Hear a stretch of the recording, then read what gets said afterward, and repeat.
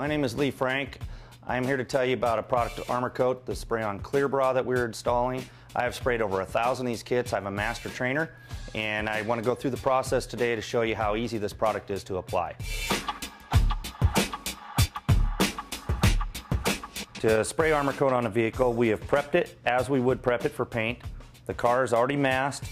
We have a tape line that is set up to back tape the fill on the edge of the vehicle so we can pull this while the product is still wet. This gives a uniform line, lays over top itself so we don't have a rough edge. There are 3 key points that we need to address with ArmorCoat. Number 1, prep it like you are prepping to spray clear coat. Number 2, apply the ArmorCoat like you are applying clear coat. And number 3, make sure to remove the line as soon as possible to make sure you have a uniform flowed line. This is the last step we do right before we start applying the ArmorCoat, is we wax and grease the areas anywhere you're going to apply the ArmorCoat to make sure that the ArmorCoat sticks.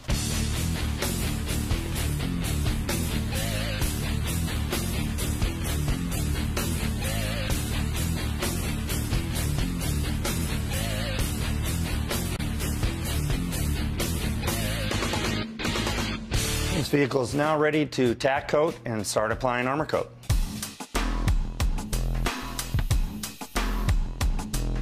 At this stage, he's applying 1 light tack coat. This is to assure that the ArmorCoat has something to stick to before it starts to slide. The first coat does not have to be applied extremely smooth. ArmorCoat lays itself out extremely well. Just get enough product on that you have something for the product to bite to. Depending on temperature, the product usually takes 3 to 5 minutes for the first coat to tack, and it speeds up after that. By the time you're spraying towards the end of your product, you're going to be roughly in the 2 to 3 minute range. Once the product is sticky to the touch, it's ready for the second coat. The procedure for applying ArmorCoat is exactly the same as you would apply clear coat. Average application takes 6 to 8 coats, and what we do is we like to apply a complete kit to the entire front of a vehicle, then we know the mill thickness is proper for application. We apply a coat of ArmorCoat to the tape line with every coat to keep that saturated. You want to make sure the tape line stays wet in order to get a uniform line once we pull the tape.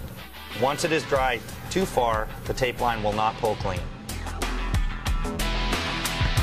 This process, he's removing the tape line. He put the last coat of ArmorCoat on. This must be done while the product is completely wet. This is why we tape the lines back, as you're able to get this off within just a few seconds of finishing the product. Now that the ArmorCoat's been applied, this vehicle is air dried in the booth for approximately 10 to 15 minutes. As you can see, the product is no longer sticky. We normally like to wait another 15 minutes before we unwrap the vehicle in case there is an issue of tape falling on it.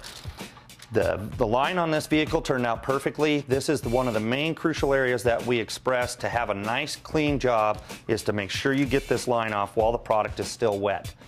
As you can see, this line is virtually invisible to your eye, and it is very uniform, and it laid over top of itself. This way it will not hold waxes, dirt, or any chance of it peeling up along this edge.